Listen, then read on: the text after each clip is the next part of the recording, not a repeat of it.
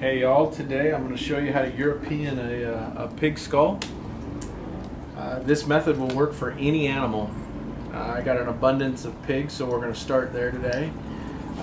Just so we know, getting started, this is extremely graphic. It is not gross, it is just the reality. We're going to have to remove all the tissue and get it bright white. So here it is step by step. If you're not into watching the long-term preservation of animals, please turn it off now. Don't be nasty. Don't make a dirty comment. This is how it works, and it's fantastic and beautiful when it's done.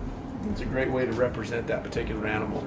A couple of the tools you're going to need. I use a turkey fryer. This one came from Walmart, 40 bucks. You're going to need some fuel, propane, or what have you to get it started. I use the same old rusty pair of channel locks I've used forever. This helps pull tusks, knock out little nodules in the back. I use an extended set of forceps for pulling out the brain and pulling hot heads out of the pot. You need a way to start your fire, and I use just a little straight slot screwdriver, and I'll show you where all that comes into play. Outside of that, some latex gloves and a sharp knife. I always use these little Havalon blades. It's just clean and fast, and I haven't sharpened a knife in probably 8 years. That's the answer. So, hope you enjoy. Hopefully you learned something. And thanks for watching. Here we go from the beginning. I like to just take and start my cut right up the center of the nose of that pig. I do the exact same thing on a deer, elk, antelope. It just gives me an even starting place. And I just peel around the edges. I'm going to do a lot of fast forward here so I don't lose you completely. If you've never skinned anything like this, just cut till your knife hits something hard and then cut the other direction. Super simple. There's no right or wrong way to do this. Just cut, cut, cut.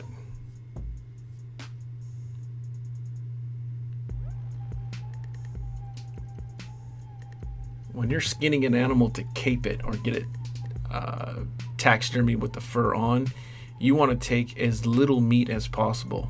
It is the polar opposite when you're doing a Euro. You want to take as much meat as possible. Anything you don't put in that pot, when I'm talking about the boil, will just save you time and energy. So take everything you can off. That's why I take out this tongue and all this back head meat, if you will. It's just stuff that I don't have to heat up and waste a bunch of time. I like to remove that jaw meat next, cut it out and chuck it. Then I take that little back section of the skull and the eyes out, get those out. There's no sense in heating those and trying to tear them out later. Just cut them out. They're super easy now. It'll just speed up the process.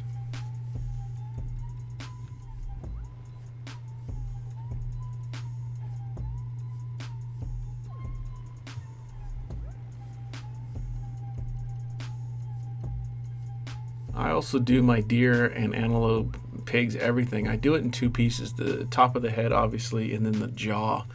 The best way to separate them on a pig, once you've got all this stuff out, is just run the blade right down the bottom of the jaw, just till it stops. On both sides, front and back, and then just use the old Armstrong method. Just pull it apart.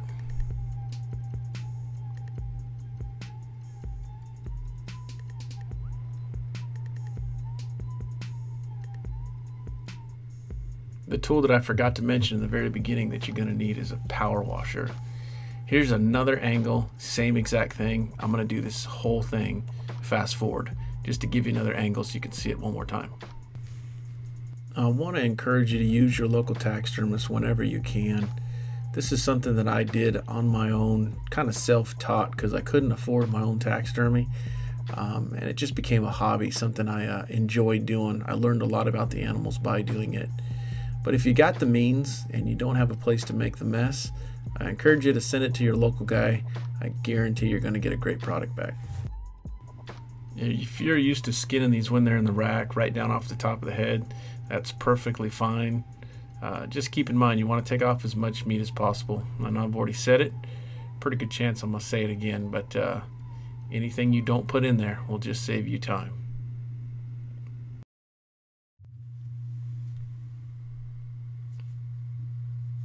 The next step here, we're going to plug in that power washer. Connect the water up to it. Want to make sure you purge all the air out of that thing.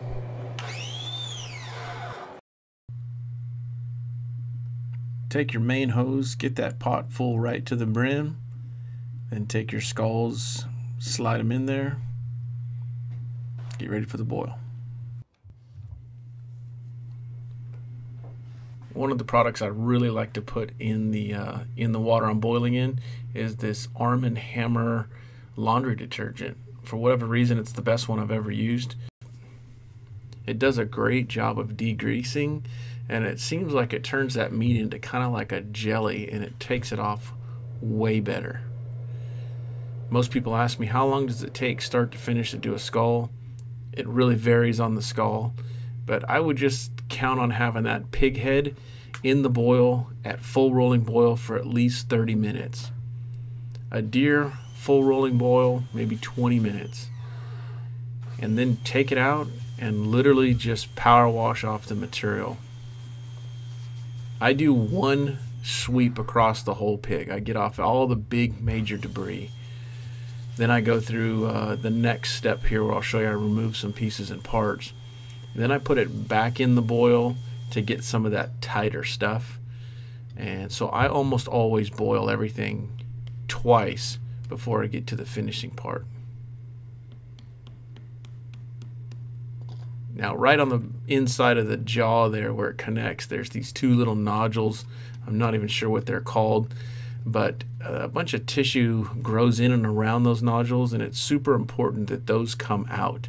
You just cannot get it clean with them in there. So I pop them out and then poke little holes with the screwdriver and then wash it out. All the front teeth come out of the pig, both on the top and the bottom. The molars and incisors, they wind up staying, but everything else comes out. It's real important to get clean in there. The other stuff is really just built into the skull, and there's not a bunch of debris there. Pop out those little nerve endings. It's important for the teeth to come out because there's so much stuff in there that you don't want it to create an odor or discoloration due to something in there.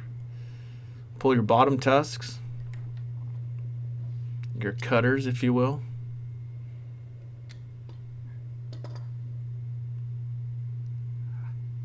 And then I pull all those bottom lower teeth, the fronts. Always easier to get these teeth out when it's piping hot. So before you start washing, if you're going to pull teeth, pull it right out of the pot and get it. That bone is just a bit softer. Next step is this nasal cavity, and it can make for a good day or a bad day. That was a good day. Everything comes out in one piece. I personally don't like any of the nasal tissue or anything to be left in a skull, deer, elk, antelope, or otherwise. But if you can get it to come out like that, it creates a real nice finished product. Next step in the cleaning process is you need to get that brain out. I don't spend a whole bunch of time doing anything until I've got those little nodules broke out and everything's gone, and I let it boil down, and it will literally come out in one big sleeve.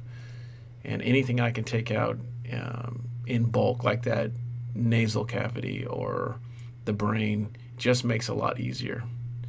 And I just sweep up the mess, parts and pieces.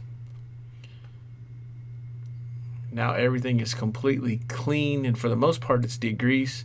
I'm going to put it in another pot in what I call the color. This is 40% by volume liquid peroxide. You can use cream, but it tends to boil up and foam. I just fill that pot and again bring it to a full rolling boil. I throw a teeth in the little strainer, stick it in the pot. Once it's boiled, I pull it out and I just give everything a real good final rinse. This will take any little tiny debris or anything you couldn't get off. Once it's boiled in that peroxide, it'll just come right off. Make sure you're getting in all those little orifices, any place something can grow. And then I just hang them up to dry. Next, especially with pigs, you need to fill the bottom tusks. For years I shipped them out just as is, and after a while they would split.